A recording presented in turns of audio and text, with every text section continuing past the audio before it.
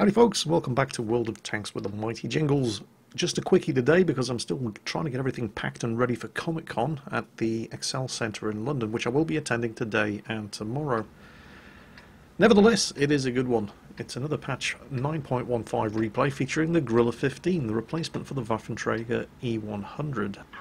I did feature one of these Grille 15 replays in yesterday's World of Tanks video, but it's a new machine. We haven't seen an awful lot of it so far. And I must apologise, by the way, to Dan, who was driving the Grille 15 in yesterday's video, for calling him Chris all the way throughout the video, because I'm crap, and that's basically what I do. This is not Chris, and it's not Dan. This is Subdread. Subdread in probably one of the first games he's played in this machine, here on the Steps match. Unfortunately, Subdread appears to have a couple of anger issues.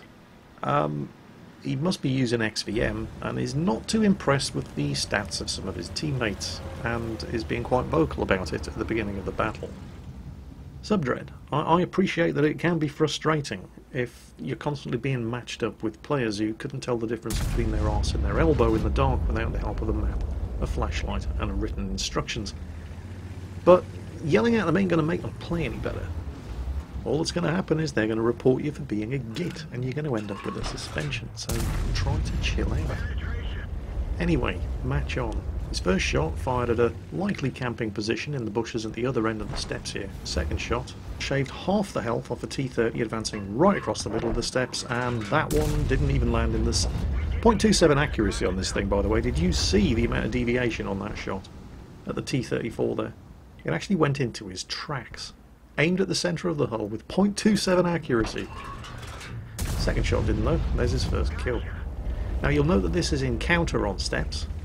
So what all of his team are doing over at the western end of the map, I have no idea. Although to be fair, most of the enemy team are over there as well. All but 3 of his team and most of the enemy team are all fighting as far away from the objective in an encounter battle on steps as they can possibly be and still be on the same map. Now, somebody's got to go and fight over there, otherwise the team ends up getting outflanked, but that's 2/3 of the team. So you can kind of understand his frustration with his team here, even if you can't necessarily condone it. Now, the 3 tanks that are contesting the cap, it looked pretty good at first. There was only 1 enemy tank down there. But, well, he's not as alone as we may first have been led to imagine. And so, the 3 guys on the team that did go to contest the cap are kind of getting a bit of a spanking.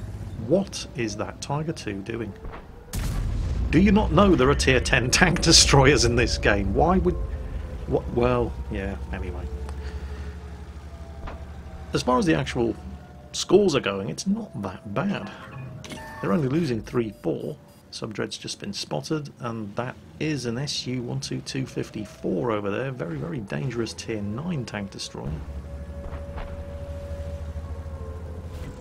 Let's see if he can't hit him. Where did he go?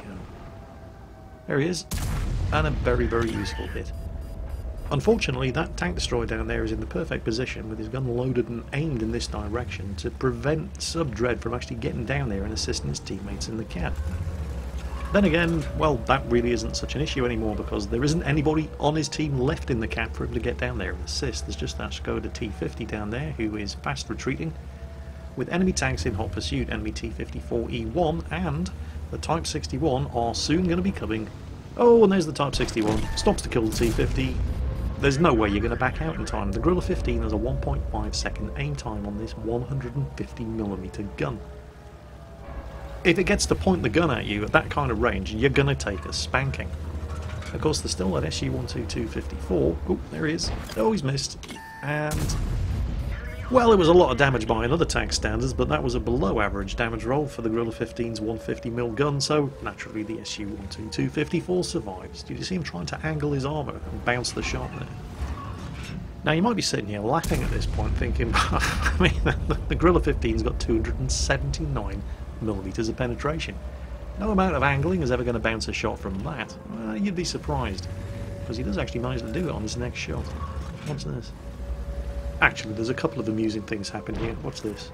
Ding! He just bounced a shot from the SU-122. He only has 30mm of armour, and any second now, you see the SU-12254 trying to angle the armour. He's actually going to take this on the side, where the armour's even weaker, and ding! Bounced clean off. That was a high explosive shell as well, by the way.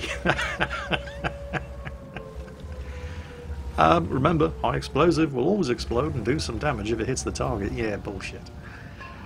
Anyway, surely they're fine, fantastic. Finally got him. I have to admit, with the amount of shots he put in the direction of the SU-122-254 there, I'm sitting here thinking to myself, for God's sake, just get down there and reset the cap and take the hit. But, well, he's done it. He's got plenty of time. T-54 he won there in the cap circle somewhere. There he is. 1.5 second aiming time. Yep, you're dead too. So, oh, somebody else on his team just managed to kill something. The scores are now, well, they're not as bad as they were. At one point, 2/3 of his team were dead, and they only managed to kill 5 enemies. I've seen worse than this. This is entirely winnable. It's only a 2-kill difference between the two teams. And more importantly, all the enemy team are all the way over on the other end of the map, nowhere near the cap circle, and Subdread is. Of course, when the enemy team have got T-54 lightweights, Type 61s, SU-101s, there's no way you're going to win by capping in a tank destroyer like this. So instead, he starts moving from concealment to concealment to get in a position to take sniping shots at members of the enemy team who might possibly be coming in this direction in an attempt to actually win, like the Lurver. But of course he gets spotted and takes a hit. And all it does is blow his tracks off. It was the return shot from the Lurver that failed to penetrate. A 105mm cannon shell from a Tier 8 heavy tank failed to penetrate his tracks, and 16mm of side armour. Well, of course it didn't.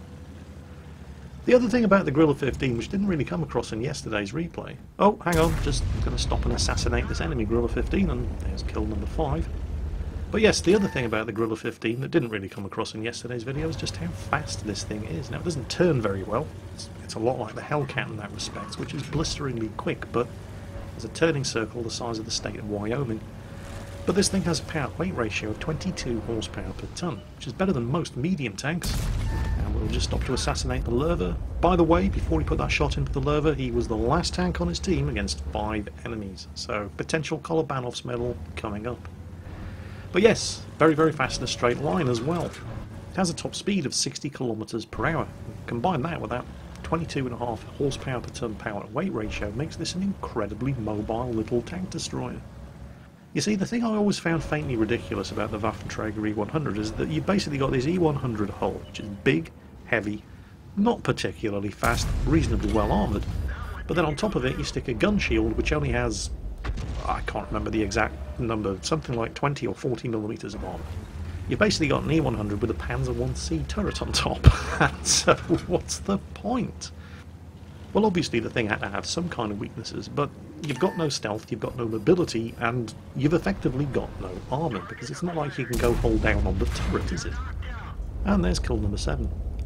It would be real nice if this enemy team would all come at him one at a time, you know, just to give him time to reload and get ready for them. Surely they're not going to be that stupid.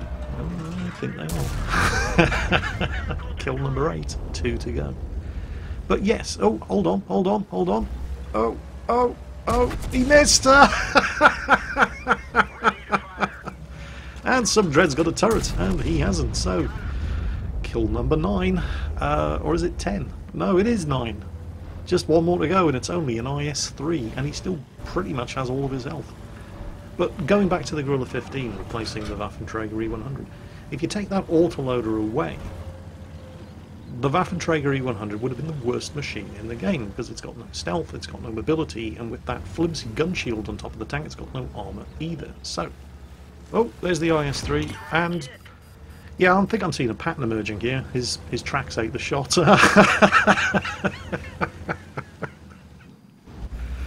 I'm not saying Subdread has played badly, he definitely hasn't, he's played very, very well indeed, but he's been pretty lucky too. I'm just saying, he's in a machine that's only got 30mm of armour at the most. I mean, it's got the kind of armour that would make a Tier 3 light tank look embarrassed, and he's been hit in a Tier 10 match. What, 5 times? And he's only taken damage once. You lucky bastard. That IS-3's got to be sweating bullets though. Look at the damage. You don't want to be trading shots with this thing. I mean, 30mm of armour or not, and the IS-3 has actually managed to damage him this time, so well done. Hit him twice, damaged him once. It's those shell-eating tracks, isn't it? Maybe that's it. Maybe the Grille 15 was actually built from salvaged Russian tanks. Perhaps the tracks are salvaged from IS-3s and KV-4s. Because that would make a lot of sense, certainly in the context of what I've seen happen so far in this particular replay. You know what those Russian heavy tank tracks are like? They're like shell magnets. It's impossible to score a hit on the side of a Russian heavy tank, providing the tracks are still up. And finally, there we go. Shot from the front, so he's not going to hit the tracks of the IS-3. Kill number 10, Pool's medal, Kolobanov's medal, over 8,000 damage done. Subdread in the Grille 15. The replacement for the Waffenträger E100, which was removed from World of Tanks in patch 9.15 a couple of days ago, and it does seem to make sense as a replacement for the Waffenträger E100, because if you take away that autoloader gun, well, the Waffenträger E100 had nothing. It didn't have armour, it didn't have speed, it didn't have mobility, and it didn't have concealment. So you've got to give some of those things to the replacement if it's not going to have that monster autoloader. And they seem to have gone for the mobility, definitely, and possibly also the stealth. And so it seems to work as a very, very capable tank destroyer at tier 10. I've certainly seen people doing very, very well in this thing indeed, autoloader or not. Anyway, that's it for today, folks. Today I am at the first day of MCM London Comic Con at the Excel Centre at Victoria Docks in London. I'll be there tomorrow on Saturday as well, but this is the last you'll see of me until Mingles with Jingles on Monday. So enjoy your weekend, take care, and I'll catch you next time.